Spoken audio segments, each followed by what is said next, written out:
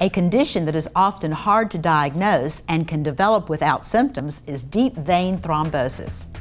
Symptoms of DVT may include pain, swelling, tenderness, discoloration or redness of the affected area, skin that is warm to the touch.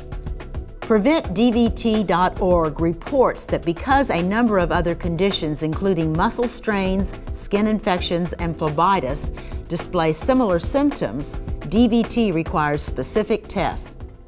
Dr. Charlie Hahn of Vanes, Florida explains how certain people are at higher risk of developing DVT than others. Deep vein thrombosis, the clots that are located within the deeper vein, usually they're in the pelvis.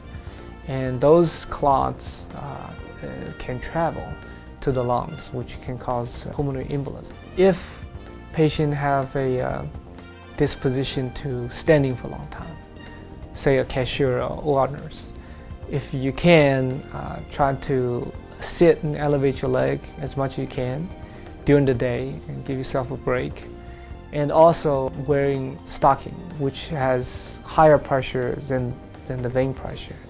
And that can prevent varicose veins from developing.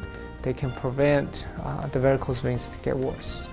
Potential dangerous is when you start noticing at the end of the day, after a long day work, standing up, and your leg gets really swollen, especially around the ankle and the lower part of the leg.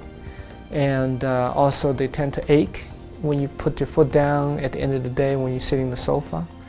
And also you notice some skin changes. Instead of nice looking skin, they tend to be kind of rusty looking and start having small ulcers. And those are the warning signs. We've included links to the DVT risk assessment test as well as contact information for Vanes, Florida when you click the Diagnosing DVT story link icon on our homepage, yourhometownhealth.com.